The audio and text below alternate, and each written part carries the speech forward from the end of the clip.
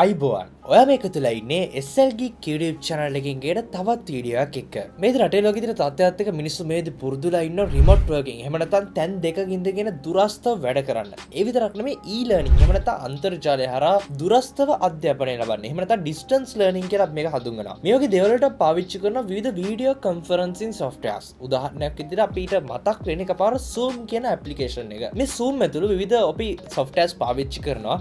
මේ විදිහට online meetings හදාගන්න, ඒ වගේම අපි online උගන්වන්න, ඒ වගේම online ඉගෙන ගන්න, ඒ වගේ සමහර universities වලින් lectures වගේ දේවල් කරන Zoom හරහා, ඒත් එක්කම තවත් සමහර tuition ගුරුවරු පවා මේ Zoom use කරනවා. මේක විවිධ පිරිස් මේද Zoom කියන app එකත් එක්ක එකතු වෙලා ඉන්නවා. ඒත් එක්කම බොහොමයක් දෙනෙක් මගේ අවසානයේ මම වීඩියෝ එකක් හැදුවා මේද තියෙන හොඳම දාගන්න ඕනෙම applications මොනවද කියලා. මේ වීඩියෝ එකේදීත් ඔයගොල්ලෝ පොඩ දෙනෙක් මට කිව්වා Zoom app එක ගැන කතා කරන්න. Zoom කොහොමද පාවිච්චි කරන්නේ? Zoom app එක කොහොමද පාවිච්චි කරලා meeting එක සකස් කරන්නේ? ඒ වගේ meeting එකට join වෙන්නේ, මේකේ account එකක් හදන්නේ කොහොමද? මේවා පාවිච්චි කරන්නේ කොහොමද? මේගේ ප්‍රශ්න ගොඩක් මේ වීඩියෝ එකේ ඔයගොල්ලෝ අහලා තියෙනවා. මේක නිසා මම හිතුවා මේ ගැන ටිකක් පරක් වුණත් Zoom app එක ගැන සම්පූර්ණයෙන් වෙන වීඩියෝ සකස් කරන්න ඕනි කියලා. විශේෂයෙන් මම පටන් ගන්නවා පරිගණකයෙන්. ඊට පස්සේ මම එනවා mobile phone එකට. මේ එකින් එකේ කොහොමද account එකක් හදාගන්නේ කියලා ඉතාමත් සරලව කතා කරනවා. ඊට පස්සේ මේ account එක හදාගෙන කොහොමද අපි මේ meeting එකට join වෙන්නේ කියලා ඉතාමත් සරලව කතා කරනවා. තවදුරටත් meeting එක සකස් කරන්නේ කොහොමද? මේකේ whiteboard වගේ දේවල් පාවිච්චි කරන්නේ කොහොමද? screen එක share කරගන්නේ කොහොමද? මේ හැම දෙයක්ම මම මේ tutorial එකේ cover කරනවා. වීඩියෝ වටිනවා කියලා හිතනවා පුළුවන් තරම් යාළුවන්ට දැනගන්න මේ වීඩියෝ share කරන්න.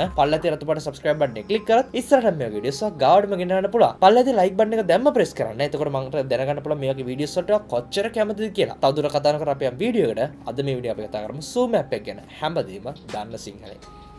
මම මේ විදිහේ zoom.us කියන වෙබ්සයිට් එකේ ඔයාට ඔයාගේ ස්මාර්ට්ෆෝන් එකෙන් උනත් මේ වෙබ්සයිට් එකට යන්න පුළුවන්. කොහොම නමුත් අපි තව චුට්ටකින් කතා කරනවා කොහොමද ෆෝන් එකෙන් අපි Zoom එක යූස් කරන්නේ කියලා. කොහොම නමුත් මම මුලින්ම පටන් ගන්නම් කම්පියුටර් එකකින්, එහෙම නැත්නම් ලැප්ටොප් එකකින්, එහෙම නැත්නම් ටැබ්ලට් කම්පියුටර් එකකින් කොහොමද අපිට ඊටම පහසුවෙන්ම Zoom යූස් කරන්න පුළුවන් වෙන්නේ කියලා. අපි Zoom කියන වෙබ්සයිට් එකට ගියට පස්සේ ඔයාලට ප්‍රධාන විදිහෙන් පේනවා ඇති. මේ වෙද්දී අපිට පුළුවන් sign වෙන්න, ඒ වගේම sign up වෙන්න, එහෙම නැත්නම් register වෙන්න. ඒත් එක්කම අපිට තවදුරටත් විස්තර වගේ දේවල් මේ වෙබ්සයිට් එකේ බලා ගන්න හම්බ වෙනවා. විශේෂයෙන්ම Zoom කියන එක මම කලින් කිව්ව විදිහට ප්‍රධාන විදිහට plans කිහිපයක් යනවා. මේක අපිට සල්ලි වලට කරගන්න පුළුවන්. නොමිලේ පාවිච්චි කරන්න හැකියාව තියෙනවා. අපි මේකට මුදල් ගෙවනවා නම් අපිට හැකියාව තියෙනවා තවදුරටත් වැඩි පිරිසක් මේ අපේ මීටින්ස් වල ජොයින් කරව ගන්න. ඒ වගේ බිස්නස්, ඒ වගේම එන්ටර්ප්‍රයිස් වගේම ප්‍රොෆෙෂනල් කියලා ප්ලෑන්ස් තුනක් අපිට ලැබෙනවා. කොහොමද අමතර ෆ්‍රී ප්ලෑන් එක හොඳටම ප්‍රමාණවත් මේක පාවිච්චි කරන්න. ඉතින් අපි අද කතා කරන්නේ කොහොමද නොමිලේ Zoom එක වැඩ කරන්නේ කියලා. ඒක නිසා අපි මේ ෆ්‍රී ප්ලෑන් එක යටතේ මෙතනින් එහාට කතා කරන්නේ. ඉතින් අපිට පුළුවන් ගොඩක් පස්සේ sign up it's free කියලා සඳහන් වෙනවා. මෙන්න මෙතනට ගිහලා අපේ account එක සකස් කරන්න. මෙතන free ගියාට පස්සේ අපිට මුලින්ම birth year එක select කරන්න සිද්ධ වෙනවා.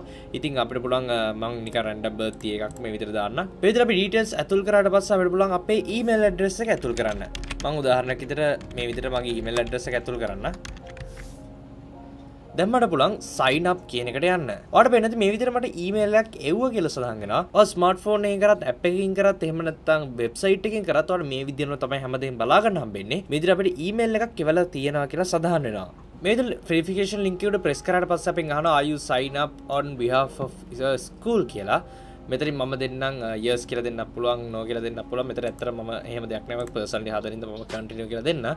දැන් මගෙන් අහනවා මගේ නම, ඒ වගේම surname එක, password එකක් අපිට දාන්න පුළුවන්. මේ විදිහට password එක දාද්දී අවම වශයෙන් ඉලක්කම් අකුරු 8ක් තියෙන්න ඕනේ. ඒ වගේම අනිවාර්යයෙන්ම ඉංග්‍රීසි අකුරු එකක්වත් අවම වශයෙන් තියෙන්න ඕනේ. ඒ වගේම අනිවාර්යයෙන්ම ඉලක්කම් එකක්වත් තියෙන්න ඕනේ. ඒ වගේම අනිවාර්යයෙන්ම තවදුරටත් capitals සහ සිම්පල් කියන අකුරු වර්ග දෙකෙන්ම තියෙන්නත් ඕනේ. ඒකට සරලව අපිට capital A තියෙන්න පුළුවන්, simple A තියෙන්න පුළුවන්. මේ වගේ අකුරු 8ක් හරියන විදිහට ඉලක්කම් සහ අකුරු මිශ්‍ර, capital simple මිශ්‍ර password එකක් මෙතන දාලා, ඒ වගේම confirm password කියන තරත් අපිට ඒකම දාන්න සිද්ධ වෙනවා.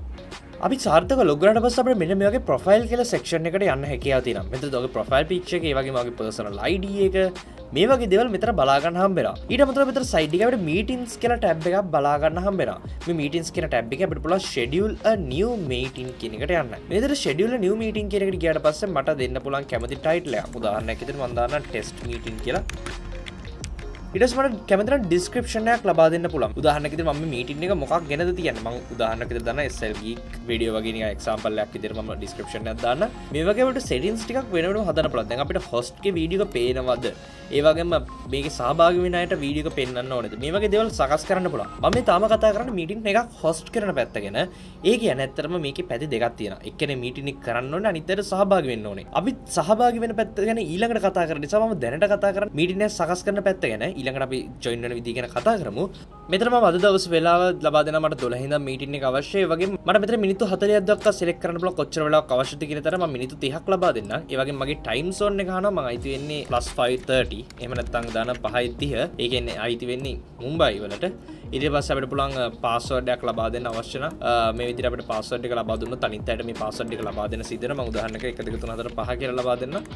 මේ විදිහට ලබා දුන්නාට පස්සේ මට තවදුරටත් settings එක සකස් කරන්න පුළුවන්. මම මෙතන host ගේ වීඩියෝ ගන්න වෙන්න ඕනේද, participant ලගේ වීඩියෝ ගන්න වෙන්න ඕනේද, මේ වගේ දේවල් මට සකස් කරන්න පුළුවන්. උදාහරණයක් විදිහට මම teacher කෙනෙක් නම් මේ වගේ meeting එකක් host කරනවා නම් මට ඇත්තටම අවශ්‍ය නැහැ මගේ කැමරා එක on වෙලා තියෙන විතරයි. එහෙම නම් මට host ගේ කැමරා එක on වෙලා තිබිලා අනිත් participants ලගේ කැමරා එක off වෙන විදිහට සකස් කරන්න පුළුවන්. ඒකට අනිත් අයට join වෙන්න පුළුවන්, අනිත් අයට කතා කරන්න පුළුවන්. හැබැයි ඒගොල්ලන්ගේ වීඩියෝ එක on වෙන්නේ නැහැ. ඉතින් ඒ විදිහටම හිතන්න මේක කම්පැනි එකට පාවිච්චි කරන හැමෝම සහභාගී වෙන්න ඕන විදිහ මීටින් එකක් කරනවා කියලා. මෙතනදී host සහ participant කියන දෙකම අපිට on කරන්න හැකියාව තියෙනවා. එහෙම නැත්නම් හිතන්න මම මීටින් එකක් කරනවා හැබැයි මාව අනිත් අයට පේන්නේ නැහැ. හැබැයි අනිත් අය කැමරාස් මාවට පේනවා. මෙන්න මේ වගේ අවශ්‍ය නම් මට පුළුවන් මාව off කරලා තියන්න. ඉතින් කොහමද මම මේ විදිහ දෙකම on කරලා මම මෙතන save කියන එක ලබා දෙන්නම්. මම මෙතන save කියන එක ලබා දෙන්න. මේ විදිහට save කියන එක ලබා දුන්නාට පස්සේ මේ විදිහට මගේ මීටින් එක schedule වෙලා තියෙනවා. ඔයාලට පේනද මට ලැබුණ මීටින් ID එකක් ඒ වගේම මගේ password එක මෙතන බලා ගන්න හම්බෙනවා. මට පුළුවන් මෙන්න මෙතන තියෙන start this meeting කියන එක press කරන්න. ඉතින් මෙතනදී අපිට පුළුවන් ප්‍රධාන විදිහට web browser එක හරහා Zoom පාවිච්චි කරන්නත් එහෙම නැත්නම් Zoom කියන එක download කරගන්නත් අපිට අවස්ථාව තියෙනවා. සමහරක් වෙලාවට වෙබ් බ්‍රවුසර් එකෙන් Zoom පාවිච්චි කරන්න ගැටලු තියෙන නිසා හැමදෙස්සම මම රෙකමන්ඩ් කරන්නේ Zoom කියන එක ඩවුන්ලෝඩ් කරගන්න. මොකද මේක ගොඩාක් ලොකු software එකක් නෙමෙයි. ඊටමත් පහසුවෙන් අපිට මේක install කරගන්න හැකියාව තියෙනවා. දැන් මේක පොඩ්ඩක් පැත්තක දාලා අපි මොබයිල් ෆෝන් එකකට අපි ෆෝන් එකේ Google Play Store එකෙන් හෝ Apple App Store එකෙන් වගේ Android එකක් තියෙනවා නම් ඔයාලට පුළුවන් Google Play Store එකෙන් එහෙම නැත්නම් iPhone එකක් තියෙනවා නම් Apple App Store එකෙන් ඔයාලට පුළුවන් Zoom app එක ඩවුන්ලෝඩ් කරගන්න. Zoom කියලා search කරලා මේ පළවෙනියට එන application එක ඩවුන්ලෝඩ් කරගත්තට පස්සේ අපිට බලා ගන්න අපිට මෙතන පෙන්නනවා join a meeting කියලා කෙලිම option එකක් තියෙනවා. නැත්නම් අපිට sign up වගේම sign in කියලා option එකක් ලැබිලා තියෙනවා. මම මෙතනදී sign in ඔය Zoom app එක එකපාරක් විතර පාවිච්චි කරන්න හිතාගෙන ඉන්නවනම් කෙලින්ම මෙතන Zoom meeting ID එක අරගෙන කෙලින්ම මේකට sign වෙන්න හැකියාව තියෙනවා. මොකද ඔයාලට මතකද අපිට කලින් meeting ID එක ලැබුණා. මේ meeting ID එකට ඔයාලට කෙලින්ම join වෙන්න හැකියාව තියෙනවා. උදාහරණයක් විදිහට මම type කරනවා මගේ Zoom meeting ID එක තමයි 925.138යි. ඒ වගේම 36යි 40. ඊට පස්සේ ඔයාලට පේන්නේ නැති මෙතන මට join වෙන්න කියලා ලබා දීලා තියෙනවා. ඒ වගේම මගේ turn off කරන්න පුළුවන් වීඩියෝ එක, ඒ වගේම audio එකට connect වෙන්න එපා නම් මේ switches අපිට පල්ලෙන් දාන්න පුළුවන්. මේ විදිහට මම දුන්නාට පස්සේ මට බලා ගන්න හම්බ වෙනවා password එක enter කරන්න කියලා තියෙනවා. ඔයාලා මේ විදිහට දන්නවා මොකද්ද password එක කියලා අපි කලින් මේක ගැන කතා කරා. මෙතන මම password එක විදිහට 1 2 3 4 5 6 කියලා ලබා දෙන්නම්. මේ විදිහට දුන්නාට පස්සේ අපිට ඉතාමත් පහසුවෙන් හැකියාව තියෙනවා Zoom එකට join වෙන්න. ඉතින් මෙතනදී ඔයාලට පේනවා ඇති මම දැන් join with video කියලා option එකක් මට ලැබෙනවා. මම මේක allow කරනවා. දැන් මට මේ meeting එකට join වෙන්න හැකියාව තියෙනවා. ඔයාලට පේන්නේ නැති මේ විදිහට මම පරිගණකයෙන් තමයි මේ විදිහට meeting එක host කරන්නේ. මට මෙතනදී notification එකක් පෙන්නනවා දැන් මෙයාව join කරගන්න කියලා. මම admit කියන එක ලබා දෙන්න. දැන් මෙයාට අවස්ථාව තියෙනවා phone එකේ ඉඳගෙන Zoom meeting එකත් එක්ක join වෙන්න. දැන් ඔයාලට පේන්නේ නැති මගේ අතේ තියෙන ෆෝන් එක තමයි දැන් මට ප්‍රධාන විදිහට පේන්න අරගත්තේ. ඔයාලට පේන්නේ නැති වීඩියෝ ක්වොලිටි එක ඇත්තටම ගොඩක් හොඳයි. ඉතින් අපිට ස්මාර්ට් ෆෝන් එක විතරයි මම තාම පාවිච්චි කරේ. Zoom දෙවෙනි account එක මම හැදුවේ නැහැ. මම ඔයාලට දැන් පෙන්වන්න උත්සාහ කරේ ස්මාර්ට් ෆෝන් එකේ Zoom app එක පාවිච්චි කරලා කොහොමද මේ වගේ මීටින් එකකට join වෙන්නේ කියලා. ඔයාලට පේන්නේ නැති ගොඩක්ම වීඩියෝ ක්වොලිටි එක සෑහෙන හොඳයි. ඉතින් මම මෙච්චරලා පෙන්වන්න උත්සාහ කරේ කොහොමද අපේ ස්මාර්ට් ෆෝන් එක පාවිච්චි කරලා Zoom එකේ දැනටවත් host කරලා තියෙන මීටින් එකකට join වෙන්නේ. එහෙම නැත්නම් ඉතින් මම මෙච්චරලා කතා කරේ කොහොමද අපිට අපේ ස්මාර්ට් ෆෝන් එක පාවිච්චි කරලා මේ වගේ විදිහට Zoom එකේ දැනටවත් host කරලා තියෙන මීටින් එකකට join වෙන්නේ කියලා. ඔයාලට තේරෙන්නේ මේක මාරම ලේසි. අපිට account එකක් හදන්න අවශ්‍ය වෙන්නේ නැහැ. මේක ඔයාලට පාවිච්චි කරන්න පුළුවන් සමහරක් විට ඔයාගේ lecturer කෙනෙක් එහෙම නැත්නම් teacher කෙනෙක් එහෙම නැත්නම් සමහරක් විට office එකේ කවුරු හරි කෙනෙක් එක මීටින් එකක් තියෙනවා නම් ඔයාලට ඔයාගේ ෆෝන් එකෙන් ඉතාම පහසුවෙන් ඒ කෙනාගේ මීටින් ID එක අරගෙන ඊට පස්සේ password එක අරගෙන Zoom හරහා join වෙන්න හැකියාව තියෙනවා. අපිට ඕන වෙලාවක මේ video call එකෙන් leave වෙන්න පුළුවන්. මේ meeting එකෙන් leave වෙන්න පුළුවන්. මේ විදිහට මේකෙන් leave වුණාට පස්සේ අපිට නැවතත් හැකියාව තියෙනවා අවශ්‍ය නම් අපිට account එක සකස් කරන්න. එහෙම නැත්නම් sign in වෙන්න හෝ sign up වෙන්න. මම කලින් කිව්ව විදිහට sign in ගිහිල්ලා ඔයාලට පුළුවන් ඔයාගේ දැනටවත් හදාගත්ත email password පාවිච්චි කරලා මේකට join වෙන්න. එහෙම නැත්නම් sign up කියන එකට යන්න. sign up කියන එකට ගියාට පස්සේ ඔයාලට ආයතකාර කලින් වගේ විස්තර ටිකක් දීලා ඔයාලට පුළුවන් phone එකෙන්ම account එක සකස් කරගන්න. කොහොමද මම මේ විදිහට account එකක් හදලා තියෙන නිසා මම sign in කියන එකට යන්න. මෙතන ගිහිල්ලා මගේ email එක සඳහන් කරන්න අවශ්‍ය වෙනවා. මම මේ විදිහට sign වුණාට පස්සේ ඔයාලට බලා ගන්න පුළුවන් ගොඩාක් ලස්සන interface එකක් තියෙනවා. new meeting, join, schedule, share screen. අපිට මෙතනදී අලුත් meeting එකක් සකස් කරන්න පුළුවන් අපේ phone එකෙන් පාවිච්චි කරලා. ඔයාලට පුළුවන් කලින් අර මම පෙන්නපු desktop එකේ පෙන්නපු experience එක අනුවම ඔයාලට app එකකිනුත් මේ දේ කරන්න. එහෙම නැති වුණොත් ඔයාලට දැනටවත් තියෙන meeting එකට මම කලින් කිව්ව විදිහට join වෙන්න පුළුවන්.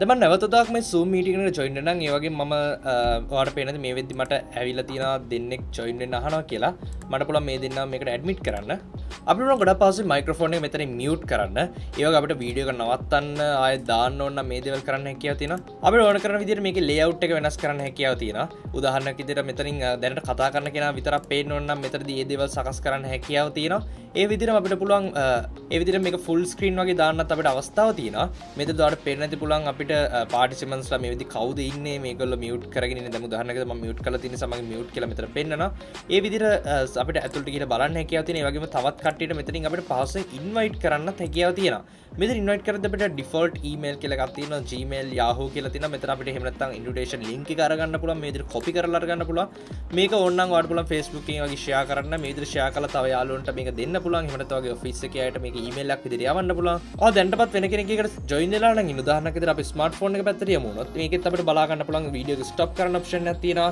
ඒත් එක්කම අපිට මියුට් කරන්න ඔප්ෂන් එකක් තියෙනවා ඒ වගේම මේකෙත් අපිට මේ විදිහට සහභාගී වෙලා ඉන්නේ කවුද කියලා බලන්න ඔප්ෂන් එකක් තියෙනවා මේ වගේ දේවල් අපිට ලැබිලා තියෙනවා ඒ වගේම අපිට chat එකක් ලැබිලා තියෙනවා අපිට මොන හරි අත්‍යවශ්‍ය කරන මැසේජස් වගේ ටයිප් කරන්න ඕන නම් මොන හරි අවශ්‍ය කරුණු වගේ දේවල් ෂෙයා කරගන්න තියෙනවා අපිට chat එක පාවිච්චි කරන්න පුළුවන් ඊට තමයි අපිට raise hand කියලා ඔප්ෂන් එකක් බලා ගන්න හම්බෙනවා ඉතින් මේක ඇත්තටම මෙන්න නිකන් පන්තියේදී අර අත උස්සන මොන හරි දෙයක් අර vote එකක් වගේ දෙයකට පාවිච්චි කරන්න පුළුවන් ඉතින් මෙන්න මේ වගේ දේවල් ඔප්ෂන්ස් කීපයක් අපිට zoom එකෙන් ලබා දීලා තියෙනවා තව අපිට ඉන්ටරෙස්ටිං දේවල් ටිකක් අපිට මෙතන බලා ගන්න හම්බෙනවා අපිට share screen කියන එකට ගියාට පස්සේ අපිට පුළුවන් එක්ක අපේ තියෙන දැනටපත් තියෙන desktop screen එක window එකක් share කරන්න එතනදී මට පුළුවන් ඕනනම් උදාහරණයක් විදිහට මම මගේ Spotify screen එක share කරනවා දැන් මෙතනදී එතකොට දැනට මේ වෙද්දී අනිත් අයට එතකොට මේ වෙද්දී අනිත් අයට මගේ Spotify screen එක විතරයි මේ වෙද්දී පේන්නේ ඉතින් මේ දේවල් තමයි මේ වෙද්දී ඔයාලට පේන ඇති ස්මාර්ට්ෆෝන් එකෙන් බලා ගන්න පුළුවන් ඉන්නේ දැන් මට පුළුවන් නැවතත් stop share කියන එකට ගිහිල්ලා නැවතත් සාමාන්‍ය විදියට මේක වෙනස් කරගන්න නැවත මට share screen එකට ගියට පස්සේ ඔයාලට පේන ඇති whiteboard කියලා option එකක් බලා ගන්න හම්බෙනවා මම මේක දීලා share කියන එක දුන්නාට පස්සේ ඔයාලට පේන ඇති මේ වෙද්දී whiteboard එකක් තමයි පේන්නේ හැමෝටම මේ whiteboard එක ගොඩක් ලස්සනට මෙතන බලා ගන්න හම්බෙනවා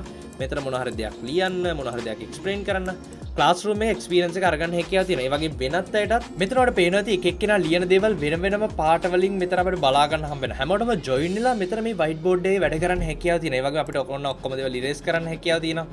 මේ විදිහට මේ white board එක ඇත්තටම අපිට පාවිච්චි කරන්න පුළුවන්. උදාහරණයක් විදිහට ටෙක්ස්ට් එකක් අපිට ලියන්න ඕන නම් මට මේ විදිහට ටෙක්ස්ට් එකක් අරගන්න පුළුවන්. මේ විදිහට මොන හරි දෙයක් ලියන්න, පැහැදිලි කරන්න, මොන හරි දෙයක් අඳින්න මේ වගේ විවිධ දේවල් වලට අපිට මේක පාවිච්චි කරන්න හැකියාව තියෙනවා. ඉතින් ඔයාලට තේරෙනවද මේක ගොඩක්ම ඇත්තටම යූස්ෆුල්. අපිට මේ වගේ එක එක ඔප්ෂන්ස් ගොඩක් අපිට ලබා දීලා තියෙනවා. ඉතින් සාමාන්‍යයෙන් මේ ඇත්තට මේ Zoom කියන එක පාවිච්චි කරන්න මෙන්න මේ විදිහට මීටින් වගේ එක්ස්පීරියන්ස් එකක් අරගන්න එහෙම නැත්නම් ටීචින් පර්පසස් වලට පාවිච්චි කරන්න පුළුවන්. සම්පූර්ණයෙන්ම නොමිලේ පාවිච්චි කරන්න පුළුවන්. මම හිතුවා ඔයාලට දැනට අයිඩියා එකක් එන්න ඇති කියලා මීටින් එකක් හොස්ට් කරන්නේ, මීටින් එකට ජොයින් වෙන්නේ, ඒ වගේම අපිට මේකේ white board එහෙම නැත්නම් ස්ක්‍රීන් ෂෙයා වගේ ෆන්ක්ෂන්ස් පාවිච්චි කරන්නේ, අලුතෙන් account එකක් සකස් කරන්නේ. මේ විදිහට account එකක් සකස් කරලා තව කට්ටියට කොහොමද අපි මේ මීටින් එකට ඉන්වයිට් කරන්නේ? මේ වගේ දේවල් ගැන මම ඉතාමත් කෙටියෙන් කතා කරා ෆෝන් එකකින් සහ කම්පියුටර් එකකින් මේ දේවල් කරන්නේ කොහොමද කියලා. මේ වීඩියෝ නරඹන්න ගොඩාක් ඉස්සෙල්ලා මේ වීඩියෝ ෂෙයා කරන්න නොදන්නියරට දැනගන්න. පල්ලෙතර තුබට subscribe button එක click කරොත් ඉස්සරහට මේ වීඩියෝ සක් ගාවටම ගෙන ගන්න පුළුවන්. අපි ආයෙත් අලුත් වීඩියෝ එකක් හැමෝටම සුබ දවසක්.